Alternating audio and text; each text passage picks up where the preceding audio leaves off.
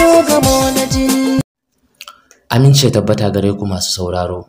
Kamar yadda muke karanta muku littafin Alkawarin SO a nan tasha mai albarka MI3 TV. A kashi na 22, mun sai ne inda Alhaji yake cewa to shike ko ma menene zai fito. Mubinat ta kammala yin abinci, ta aje musu a dining table. Suka zauna suka fara ci. Suna cikin hira, Alhaji hankalinsa yana kan Mubinat. Mubinat kuma ta gane yadda hankalin babanta yana kanta. Ta ce, "Baba, za mu yi magana anjima domin banda abokin shawara banda kai." Alhaji ya ce, "Ai tun lokacin da kika zo nan gida, na tabbatar akwai damuwa. Ba karami ba babba." Sadiq ya saukar da fiskan shi kasa. Alhaji ya kalle shi ya ce, "Kai ma ka san me ke tafiya." Sadiq ya ce, "Baba, ban san komai ba, ni da kai nake a nan gida?"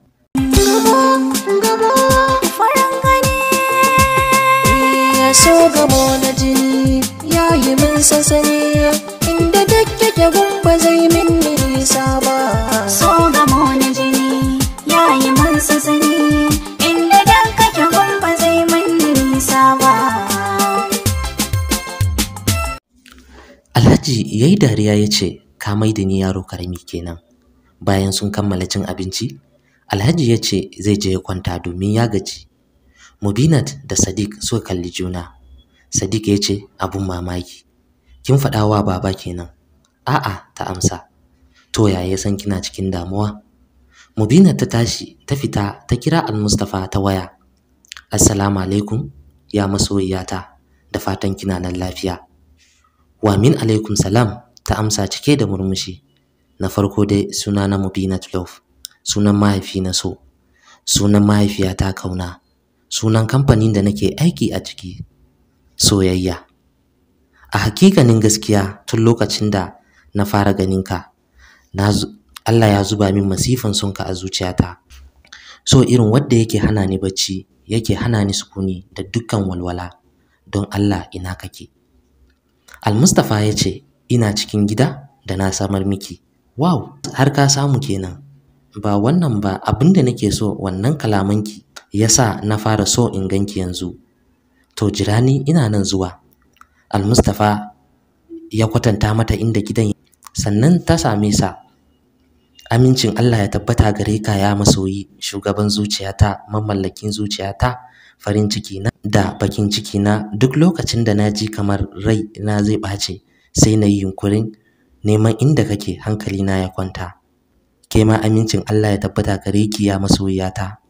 Sannu da zuwa." Suka fara kallon juna irin na masoya. "Ina son ka, ina son ki," haka suke ambato a zuciyansu. Bayan da Sa'adat ta isa gida, Binta ta sanar da ita cewa wani ya zo neman ta. Sa'adat ta ce, "Kawata, abinda zaki yi shine ki dinga taya ni da addu'a Allah ya sa in samu juna biyu. Duk wanda ya zo nema na, idan namiji ne ki ce masa ma baki san ni ba. Sai dai mutum ɗaya ne zai zo ya neme ni, ki saurare shi, shine Salim." Binta ta maso kusa da ita ta ce, "Wannan da ke zuwa wurinki ba batun soyayya ba ne, domin na ji labari yana neman inda Salim yake." Cikin karamin lokaci Sa'adat ta tashi ta ce, "Salim kuma? Ce min yayi idan na gaya mishi inda Salim yake zai min kyauta, ni kuma sai na sanar da shi inda shagon Salim yake." Sa'adat ta fara tunani, shin wane ne wannan? Binta kuma ta fara mata kwatance yadda mutum. Sa'adat ta tuna lokacin da limamin kauye ya ce mata Sanusi ya rabu da abokinsa Buba. Sai ta fita kofar gida. "Assalamu alaikum," Sanusi ya sallama. "Wa min alaikum salam," ta amsa ba tare da dubawa yayi sallama ba. Sanusi zuciyar shi yayi sanyi ya ce, "Alhamdulillah, ya Allah ina ma godiya, burina ya kusan cika." Sa'adat tana jin haka sai ta daga kai cike da mamaki, hawaye na zuba daga idanuwanta. Ta ce, "Sanusi, har yanzu baka kyale ni ba? Don Allah ka rufa min asiri, ka koma." Sanusi ya durkusa a gabanta. "Don Allah ki saurare ni. Idan baki saurare ni ba, akwai damuwa babba. Rayuwata ta canja ba kamar na da ba." Sa'adat ta share hawayenta ta shiga cikin gida ta ɗauko masa abin zama ya zauna. Waiwaye haka shi ado ne ga mai tafiya, to kisan haka so ado ne cikin zuciya.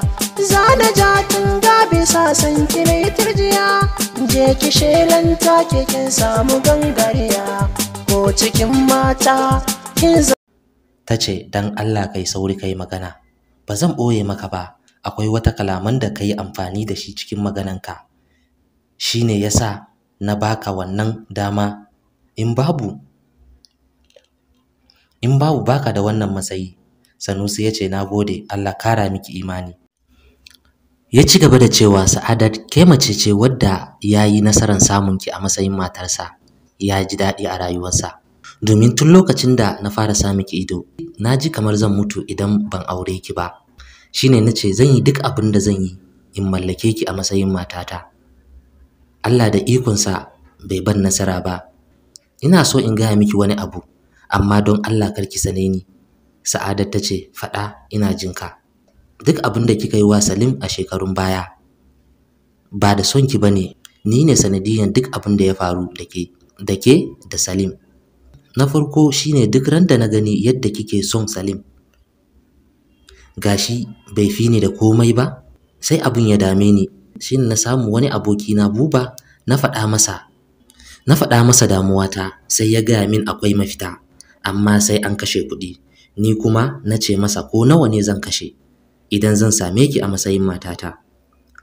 Abokina ya tabbatar min cewa zan same ki, sai muka fara yi wa Salim barazana, ya ce miki baya son ki, ke kuma duk hanyar da za mu yi ki sane Salim, za mu bi hanya, sai ki gani wata rana ki sane shi.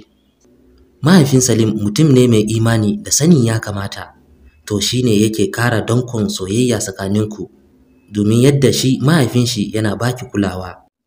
Ni kuma daga na gani haka, sai na sami abokina na da Buba ya kai ni wajen wani malami, na bayyana masa damuwata. Daga ranan sai na gani kin fara kula ni. Ina dinga lura kowane lokaci, ina binki a hankali, amma baki daina kula Salim ba. Sa'adat ta kase magana a bakinsa, ta ce ya isa haka, idan ba za ka faɗa min abin da ya kawo ka ba, ina da abun yi a gabana. Sanusi ya ci gaba da cewa, ke ne shugabata yanzu, domin neman mafita nake yi a wurinki, ke ne kaɗai mafitata, da ke da Salim. Ba don saɓawa alkawarin da kika yi wa Salim ne ya sa mahaifin shi rasu ba, ni ne da abokina na da Buba muka yi sanadiyyar rasuwar mahaifinsa, domin shi ne yake cinye mana tuwo a kwarya. Cikin ƙaramin lokaci Sa'adat ta faɗi ta sume. Inna lillahi wa inna ilaihi raji'un. Sanusi ya mike tsaye. Cikin ƙaramin lokaci Binta da Abdulaziz suka fito. Me ya faru suka tambaye shi. Sanusi bai iya ce komai ba, sai hawaye na zuba daga idanuwansa. Yana cewa Allah rufa min asiri na cika alkawarin da na ɗauka. Abdulaziz da Binta suka ji haka sai suka ɗauke ta zuwa asibiti. Sanusi ya biyo su. Mubinat da Almustafa suna cikin shakatawa inda Mubinat take cewa, Almustafa, ya kake so mu yi yanzu da kai? Ji nake kamar zan iya yin komai da kai yanzu, ko ma menene? Mubinat ta maso kusa da shi, ta ci gaba da cewa, sassan jikina tana farin cikin saduwa da jikinka, ban san me yasa ba. Almustafa ya ce, haka yake, idan ana son juna, na yi miki alkawari zan aure ki, zan kula da ke. Mubinat ta ce yaushe za a ɗora mana aure? Tana kallon cikin idanuwansa. Almustafa ya yi shiru bai ce komai ba. Zuciyar Mubinat ya sinke, ta ce, Almustafa ya yi shiru bai ce komai ba. Zuciyar Mubinat ya sinke, ta ce cikin ihu, Almustafa? Almustafa ya murmushi ya ce, ya masoyiyata. Ranar da Allah ya shirya, ya kama ta ya ɗaga ta sama, yana rawa da ita yana cewa, ya matata, me kike so yanzu? Tana cewa in ji ka a jikina. Wayarsu ya yi ringin. Assalamu alaikum. Almustafa ya ɗauki wayar. Wa min alaikum salam. Al'amin ya amsa. Yaya, ana neman ka ruwa a jallo, domin yanzu haka wadda ka ce ya fara yin aikin nan bai da lafiya. To shi kenan, ya kase wayar. Mubinat ta amsa nata wayar. Assalamu alaikum dadi. Wa min alaikum salam. Alhaji ya amsa. Ina kike? Na tashi daga bacci ba kya nan, kuma kin ce za mu yi wata magana. Mubinat ta ce to shikenan baba, ina nan zuwa yanzu. To masu sauraro, a nan za mu saya, ku dakace mu a kashi na 34.